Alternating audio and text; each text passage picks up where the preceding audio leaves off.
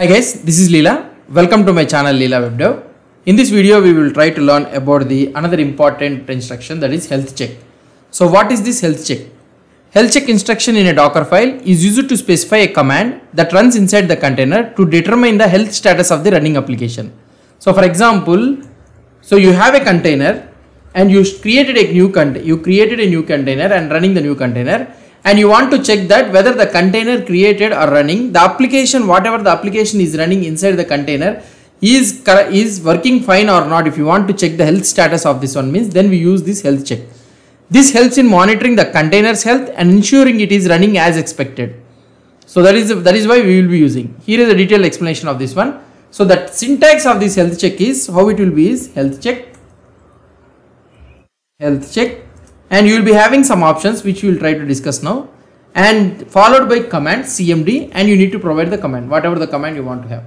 So for example, let's say that, so this is the syntax.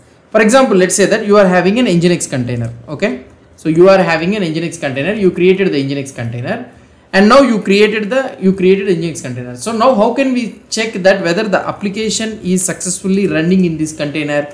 So by checking something like localhost, okay, localhost, and if you try to run this one, then you will be able to see that if you see the web page, then we can able to understand that the container is successfully, the application is running inside the container successfully. So this command, while creating the container itself, we can run it using the health check, so that we are testing whether the application is successfully running when we created the container or not. So it is having two things. One is the options and the another one is the command. So here you need to provide this command thing. So options, there are different types of options are available. So several options are there. The first one is the --interval duration. Okay. So what is this one is, sets the time between the running check. For example, let's say that I will try to give the example. So here --interval duration 1 minute 30 seconds means, so it will run the health check every 1 minute and 30 seconds.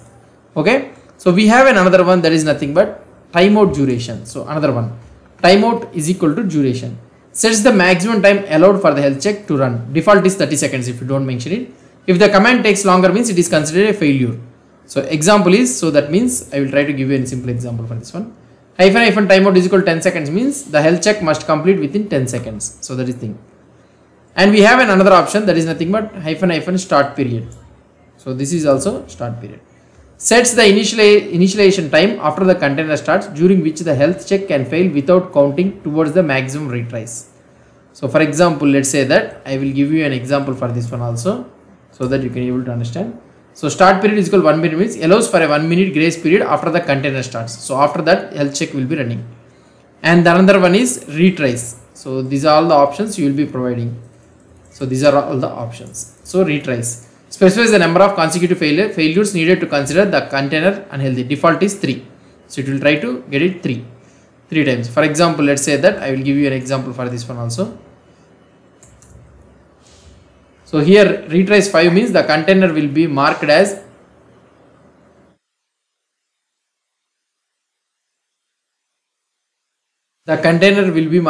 unhealthy after 5 consecutive failed health checks. So health check command. So now I am trying to tell you this command, right? So we have learned about these options. You can provide all these options or you can provide any one of the option also. So now next one is the followed by the command. So now we need to provide the command. The CMD part of the health check instruction specifies the command to run inside the container to check its health. The command should return a status code. So this command should return a status code. What type of status code it needs to return? So there are two status code, that is nothing but, so 0 means the container is healthy, and if it is 1 or greater than means, here the 0 means, if you get the 0 means, the exit status code as 0 means, then the container is healthy, and if you are getting 1 or greater means, then you need to understand that the container is unhealthy.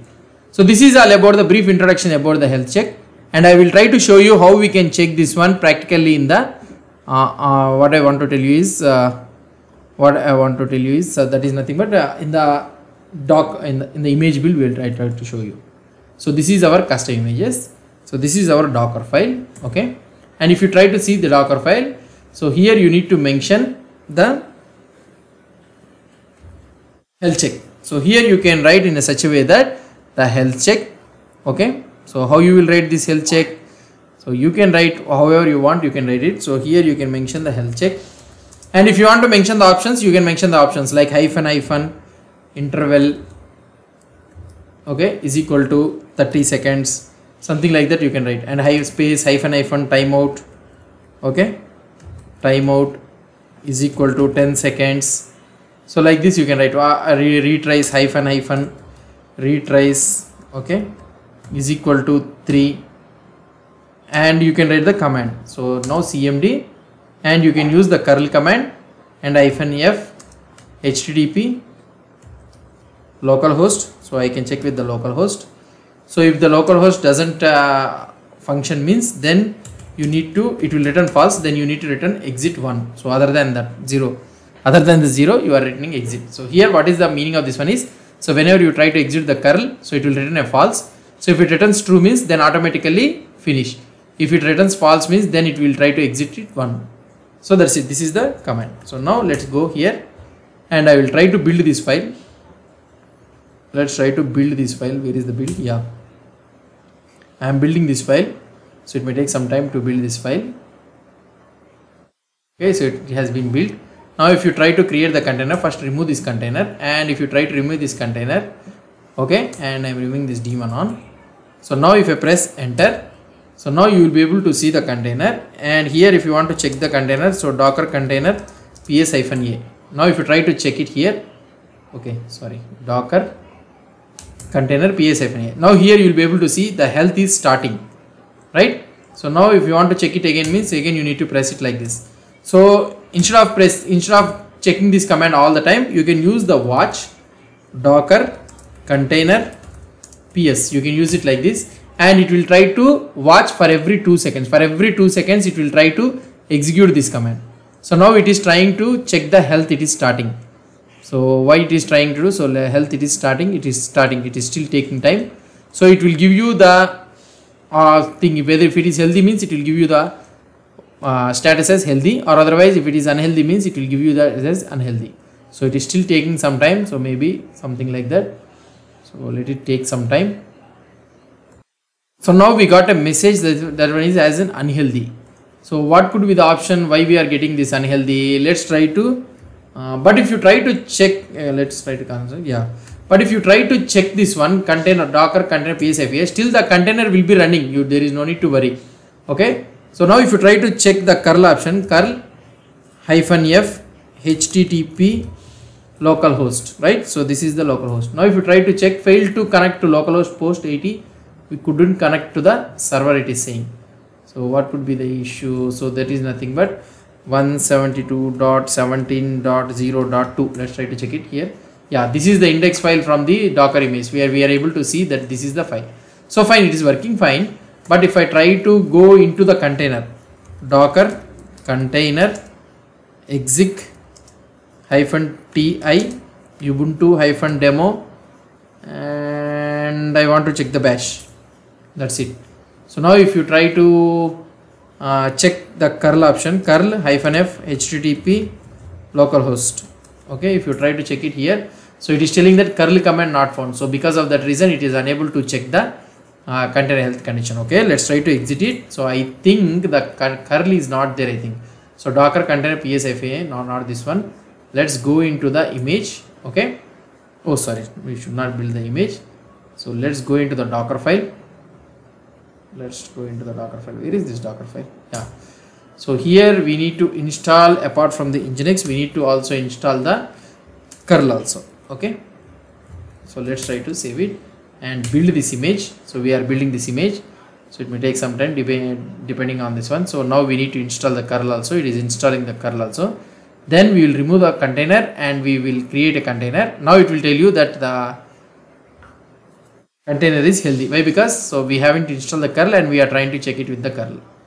So now let's try to see.